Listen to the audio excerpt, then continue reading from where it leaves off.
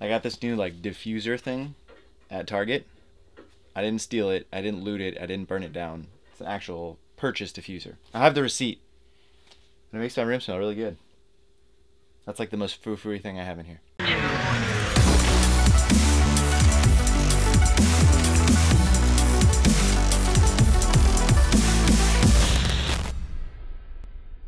What's going on, everybody? It's Sensei Ichi here.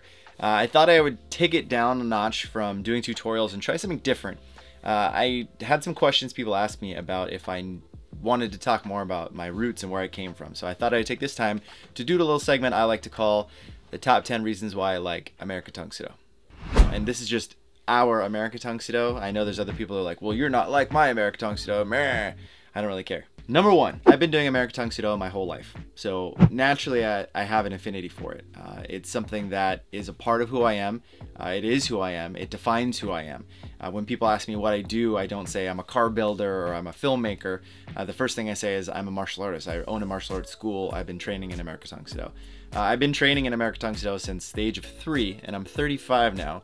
So if my math is correct, that's what, 32?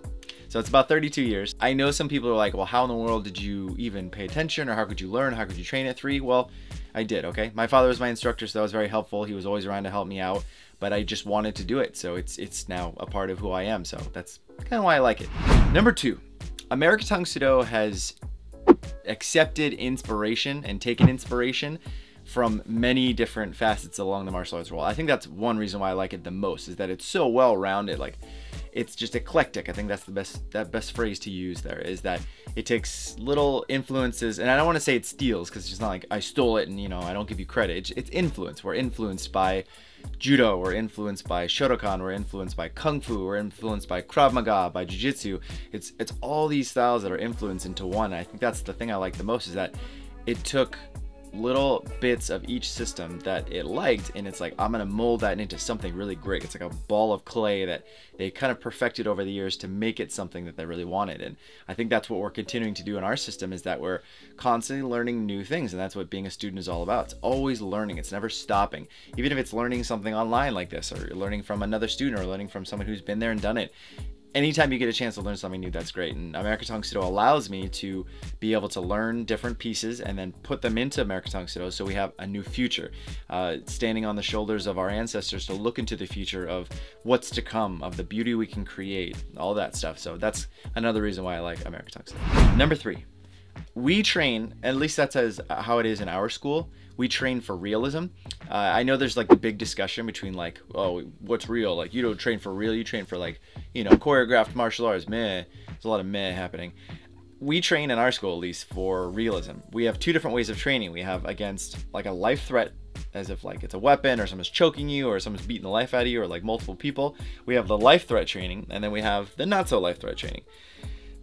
The life threat training is pretty obvious. It's, you know, someone's threatening your life. On the other hand, the antithesis of that would be the soft training. The against, like, what do I tell a 7-year-old who gets into an altercation in school with another 7-year-old or a 6-year-old? It's like, I'm not going to tell them to, like, you know, start choking him out and like elbowing him in the face. That's pretty harsh.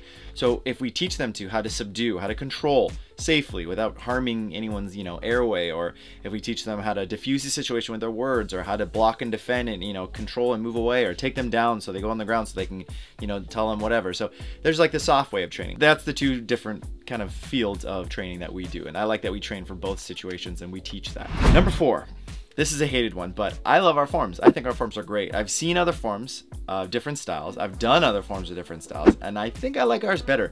I like the flow of them. I like that there's transitions. I like there's interpretations. I love how smooth it is, the elegance of it. You've seen me do different videos of demonstrations before, so I feel like you kind of get the vibe. I like to demonstrate that style, and I'm going to do a video in the future about how to do more like dynamic, dramatic, like tournament style demonstration forms. That's kind of more my thing, but I love our forms. I think they're great. I love all of them, and I like that we kind of created 2 new ones, so it's kind of fun. Number 5, the history. So American Tang Soo Do is a relatively young system compared to the other, you know, karate and kung fu and all those systems that go way back. But Tang Soo Do obviously is an older tradition, but American Tang Soo Do is even younger. But I love the history of it because it was founded by American Tang Soo Do, at least was founded by an American. It has a cool origin story of how Chuck Norris found found Tang Soo Do when he was in the Korean War, and it's a neat little story. I'll tell you guys about that later. But it's really neat history. So it's kind of cool. I like the history of Tang Soo Do. I love the history of Tang Soo Do. I mean, how Wang Qi fled from Korea to avoid the persecution, how he went to China and went to Japan and learned different systems and different styles. I like that history as well. I think that directly ties into and correlates to American Tang Soo Do as well. So the history is rich. It's good. Leading on to the next one, number 6. Chuck Norris is the founder of American Tang Soo Do. I mean, come on. Does it get better than that? It's Chuck Norris, dude. Chuck Norris got the coronavirus, and the coronavirus had to get quarantined for 2 weeks. That's how gnarly Chuck Norris is. I haven't had the pleasure of meeting Chuck Norris. I hope the day ever comes that my father and I can both he can rekindle the flame, and not like in a weird way, but he can re-talk to Chuck Norris again. He can meet him again, and I get to meet him for the first time. So I'm really looking forward to that. I'm hoping that someday that does happen. But I mean, Chuck Norris is the founder. That's pretty rad.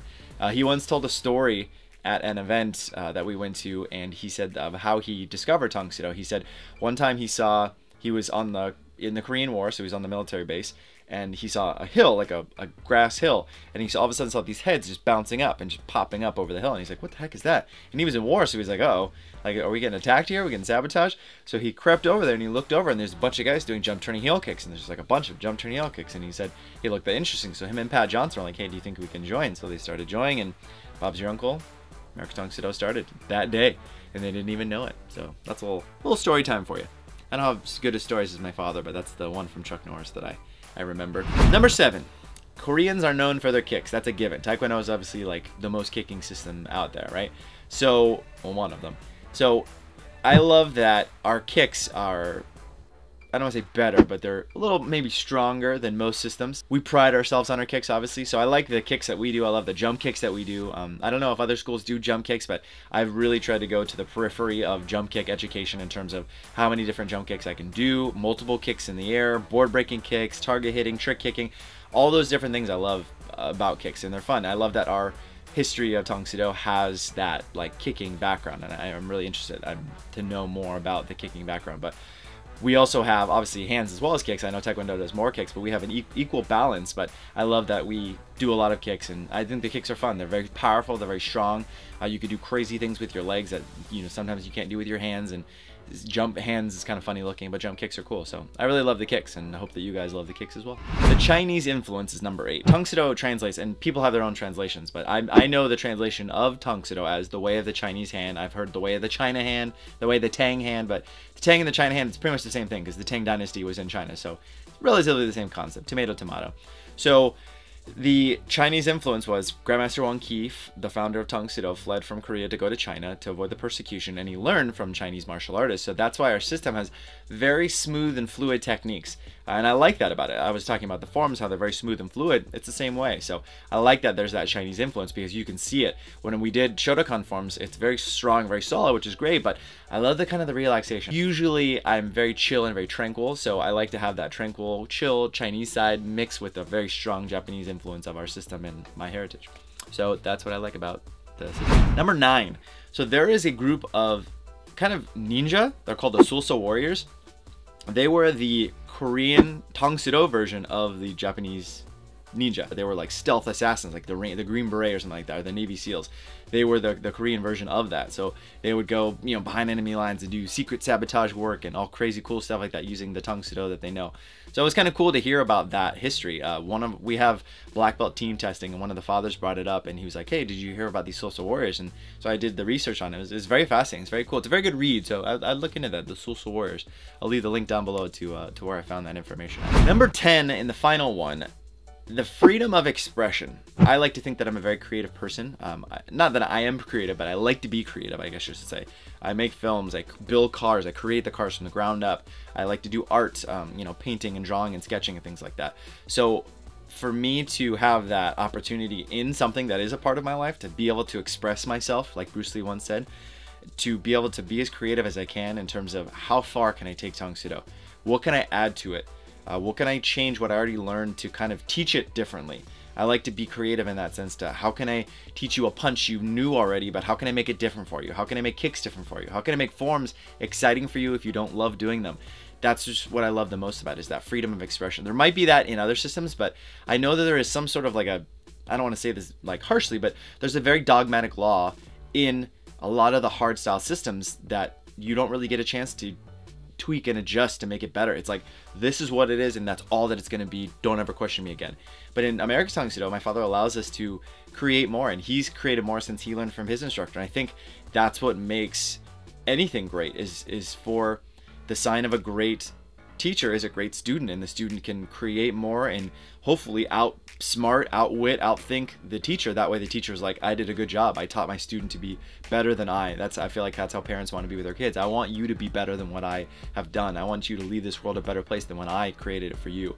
So I like that freedom of expression in American Tang Soo Do, and I think that it allows us to add more, and we're constantly adding more. I think the most recent thing we started adding was more Jiu-Jitsu and more Krav Maga, and I think that that goes along with my other statement of saying that we train for realism. So I like that we get that opportunity to train for realism. I like the opportunity that we get to add more to the system that is already great. So I kind of like that a lot. And I love that it gives me that freedom to create and be the best Tang Soo Do martial artist that I can be.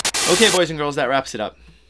I hope that you enjoy that. That was just something a little different. I always try to think of different things to do because I don't want to make the monotonous channel that's just continuously boring.